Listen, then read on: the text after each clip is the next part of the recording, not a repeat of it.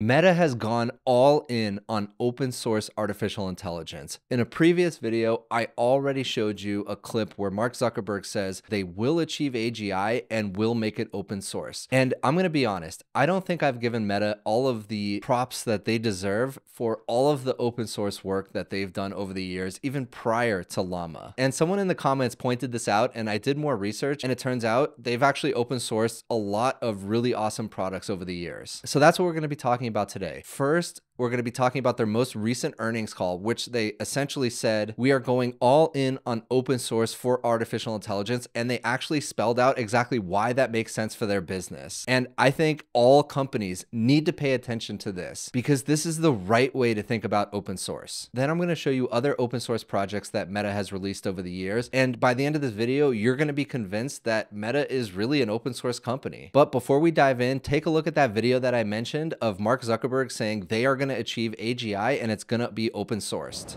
Hey everyone. Today I'm bringing Meta's two AI research efforts closer together to support our long-term goals of building general intelligence, open sourcing it responsibly, and making it available and useful to everyone in all of our daily lives. Next, let me show you this post by Salmith Chintala, and I apologize if I'm butchering your name. And he co-founded and led PyTorch at Meta, so no big deal. And he says, if you have questions about why Meta open sources its AI, here's a clear answer in Meta's earnings call today from Mark Zuckerberg. Finked as Mark Zuckerberg. So let's click into it. I know some people have questions about how we benefit from open sourcing the results of our research and large amounts of compute. So basically, he's prefacing with, I know you guys are seeing we're giving away all of this stuff for free. We're investing billions of dollars into compute resources necessary to train these models. But what does that actually do for our business? Because at the end of the day, they're a public company and they need to produce results. So I thought it might be useful to lay out the strategic benefits here. The short version is that open sourcing improves our models. And because there's still significant work to turn our models into products, and because there will be other open source models available anyway, we find there are mostly advantages to being the open source leader, and it doesn't remove differentiation from our products much anyway. So he actually talks about specifically the strategic benefits of open sourcing their AI. First, open source software is typically safer and more secure, as well as more compute efficient to operate due to all the ongoing feedback, scrutiny, and development from the community. This could not be more true. When you open source your code and you have thousands, tens of thousands of engineers all across the globe dissecting every single line of code, they're going to be providing feedback. They're going to be submitting PRs that allow the code to be much more secure than it would be if just a few hundred people inside of a company are looking at it. This is a big deal because safety is one of the most important issues in AI. Efficiency improves and lowering the compute costs also benefit everyone, including us. Second, open source software often becomes an industry standard. And when companies standardize on building with our stack, that then becomes easier to integrate new innovations into our products. So basically what he's saying is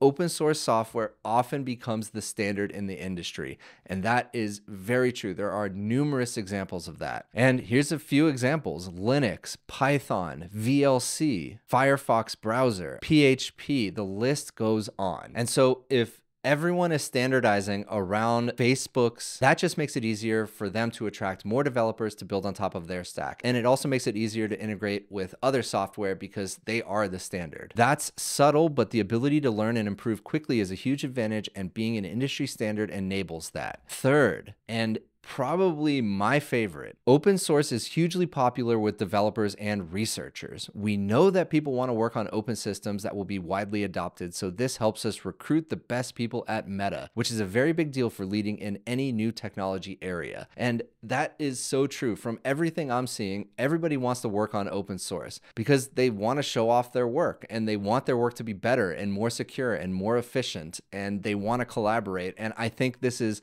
a fantastic ideal to hold. And the best part, it benefits Meta. So they are financially incentivized to open source their work because they're able to hire the best engineers who want to work on open source. And here he finally closes out with why just open sourcing the models is not going to hinder their business. We typically have unique data, all of Facebook's data, WhatsApp's data, Instagram's data, and build unique product integrations anyways. So providing infrastructure like Llama as open source doesn't reduce our main advantages. Completely true. Now, they're definitely not going to be open sourcing their data though. This is why our long-standing strategy has been to open source general infrastructure and why I expect it to continue to be the right approach for us going forward. Okay, so only lately have I been giving tons of props to Meta because of their open source contributions, but I've been schooled. It turns out they've actually open sourced a lot of infrastructure over the years. Now, let's take a look at that. Here's a response to this post from Rohan Paul. Meta's OSS contributions cannot be ignored.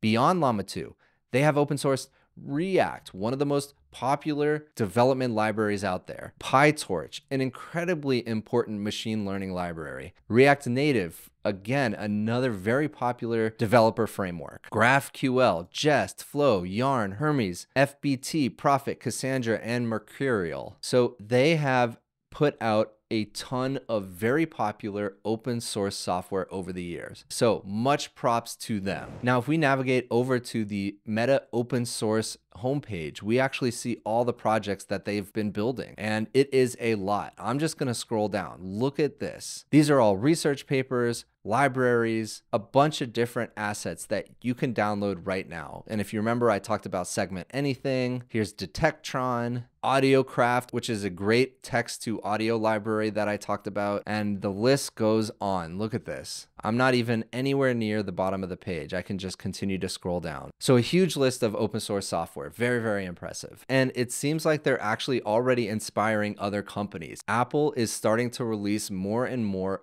AI papers and projects that are completely open source, and I'll be covering more of those soon. So Meta is an open source company, and I cannot wait for Llama 3 to come out, and they're already training that model, which I've already covered. AGI is going to be open source. If you liked this video, please consider giving a like and subscribe, and I'll see you in the next one.